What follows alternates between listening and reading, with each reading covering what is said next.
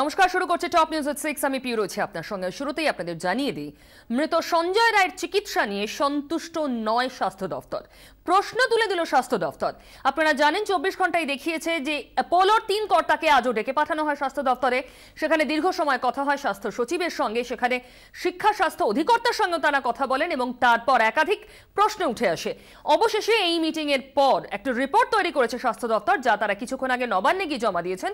এমনকি কথা হয়েছে মুখ্য সচিবের সঙ্গেও।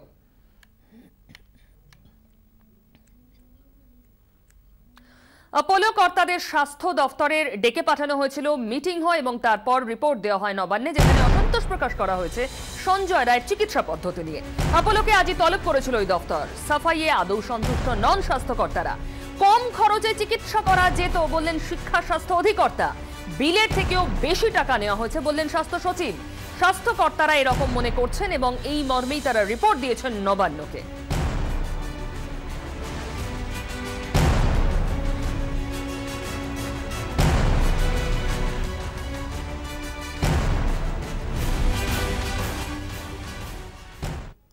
সাত দিনে বিল ছাড়িয়েছিল 7 লাখেরও বেশি।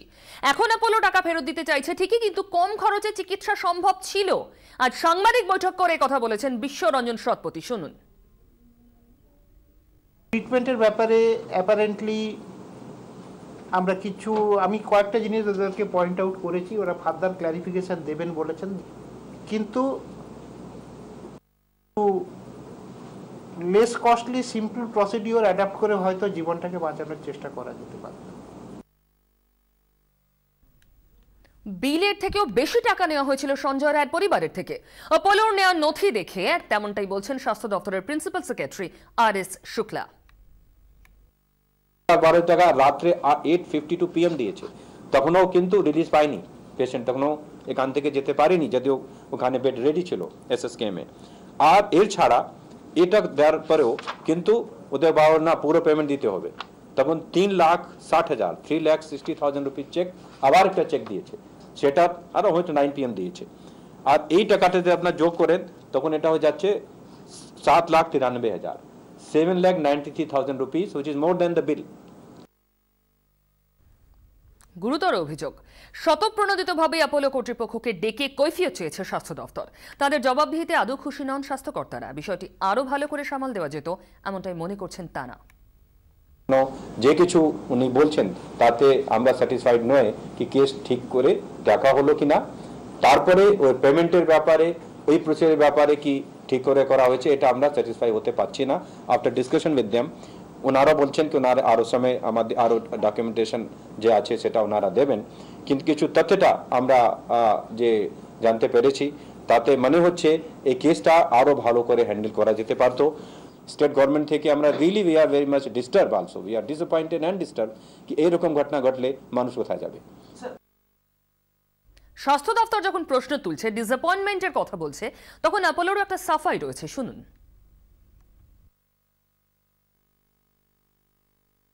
এই কেসের ক্ষেত্রে we have not started, we started treatment as soon as the patient came. We didn't waste even a minute of that, and you know, whatever treatment we started, everything is documented, so we can give that. We didn't waste even 1 minute. Treatment starts as soon as the patient comes in, but there is a process of admission. During admission, if the patient is paying us, we receive that money.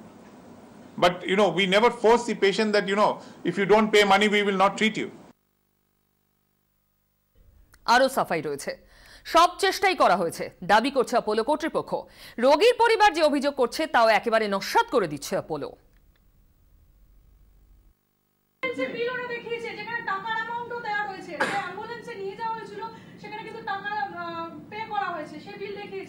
না, এরকম কোনো অ্যাম্বুলেন্সে আমরা কোনো রকম টাকা charge করিনি। আমরা কোনো ডামা পেশেন্টের অ্যাম্বুলেন্সে কোনো রকম চার্জ আমরা করি না। তাহলে যে তথ্যটা দিয়েছে সেটা কি ভুল? মানে যে রিসিপ্টটা দেখিয়েছে অ্যাম্বুলেন্সের লেখা আছে রিসিপ্ট রুপিস অ্যামাউন্ট বসিয়ে, তাহলে সেটা ভুল না? সেরকম অ্যাম্বুলেন্স কোনো আলাদাভাবে চার্জ করেছিল এই পেশেন্টকে সেটা সম্পর্কে আমার কিছু জানা নেই।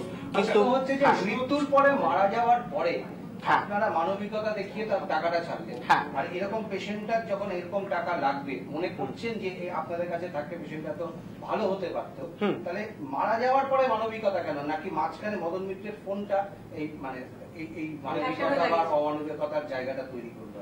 না, ঠিক সেরম নয়। আমরা যখন বিভিন্ন মহল থেকে যখন ফোনগুলো পাই, আমরা বিভিন্ন মহল থেকে ফোনগুলো পাওয়ার পর আমরা নিজেদের মধ্যে সিদ্ধান্ত নিই যে হ্যাঁ ঠিক আছে, এই পেশেন্টের আমরা যে টাকাটা নিয়েছি, যা বিল হয়েছিল সেই পুরো বিলটা আমরা রিটার্ন করে দেবো। আচ্ছা, ভগবতী কেশরী আজকে উনি এসেছিলেন।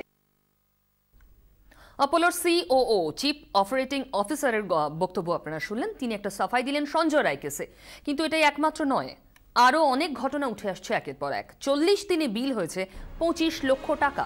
আবার বিতর্কে জড়ালো অপোলো হাসপাতাল। গত 15ই জানুয়ারি ফুসফুসে জল জমা সমস্যা নিয়ে অপোলোয় ভর্তি হন মালদার বাসিন্দা ভগবতী কেশরী। 1 লক্ষ টাকার মতো খরচ হবে বলে জানায় হাসপাতাল কর্তৃপক্ষ। এরপর কেটে গিয়েছে 40টা দিন, রোগ তো সারেইনি, উল্টে অবস্থার অবনতি হয়েছে।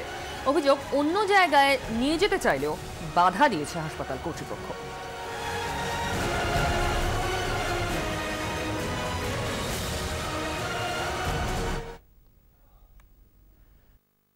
এখন পর্যন্ত 23-24 লাখ, অ্যাপ্রক্স 24 লাখ হয়ে গেছে বিল। 24 তারিখ পর্যন্ত 24 লাখ বিল হয়ে গেছে। আজকের বিল 1.5 লাখ পর্যন্ত, একদিনে বিল 1.5 লাখ, 1 লাখ এরকম বিল বাড়ছে ওদের। অন্য জায়গায় নিয়ে যাও বলেছি, তারপরে বললো ওনারা কি আমরা এয়ার অ্যাম্বুলেন্স করে দেবো। এয়ার অ্যাম্বুলেন্স করার বললো কি 2 লাখ টাকা লাগবে এয়ার অ্যাম্বুলেন্সে। বললাম ঠিক আছে, এয়ার অ্যাম্বুলেন্স করে দেন, আমি নিয়ে চলে যাব। তারপরে ওনারা বলছেন, ডক্টররা বলছেন কি নিয়ে গেলে পেশেন্টটা হাত ছাড়া পড়ে যাবেন, আপনি এত টাকা যে দিয়েছেন ও গঙ্গাতে চলে যাবে। ডাক্তারবাবু বললেন সেন্ট পার্টিকে প্রিফেয়ার সার্ভিস দিয়েছি, আপনারা জল খেয়েছেন, সেটা খেয়েছেন, 7,335 টাকা বিল দিয়ে দিয়েছে। এরকম বলছি কি একটা হাইকোর্টে কেস হবে, তার জন্য একটা আমার প্রফেশনাল চার্জ হয়, ওটা ফাইল মেনটেন করি, প্রোফাইল মেনটেন করি, ওদের এরকম বিল করে দিয়েছে। রোগীর পরিবারের অভিযোগ রয়েছে, এয়ার অ্যাম্বুলেন্স নিয়ে মালদায় রোগীর পরিজনেরা মিথ্যে কথা বলছেন, দাবি করছেন সংশ্লিষ্ট চিকিৎসক শ্যামাশিস বন্দ্যোপাধ্যায়। এক্ষুনি একজন বন্ধু বললেন যে ওরা এয়ার অ্যাম্বুলেন্সের বন্দোবস্ত করেছিল, ছাড়া হয়নি। এটা সর্বৈব মিথ্যা। এয়ার অ্যাম্বুলেন্সের বন্দোবস্ত এখনো ওনারা করতে পারেননি। আমরাই ওকে বারবার করে বলছি এয়ার অ্যাম্বুলেন্স ছাড়া পেশেন্টকে নিয়ে যাওয়া যাবে না, পেশেন্টকে নর্মাল ট্রান্সফার কোথাও ওনারা করতে পারবে। অবভিয়াসলি এখন যা কলকাতার পরিবেশ, যা হাওয়া, এই সবাই মিলে যে ব্যাপারটা হচ্ছে, সেখানে সবাই এটার সুবিধা নেবার চেষ্টা করবে এবং উনিও তাই করছেন। এটাতে নতুনত্ব কিছু নেই। আমি শিওর আপনারাও ডিপ ইনসাইড ইউর হার্ট আপনারা এটা বুঝতে পারছেন যে এই পরিস্থিতির এখন সবাই ফায়দা নেবেন, উনিও নিচ্ছেন।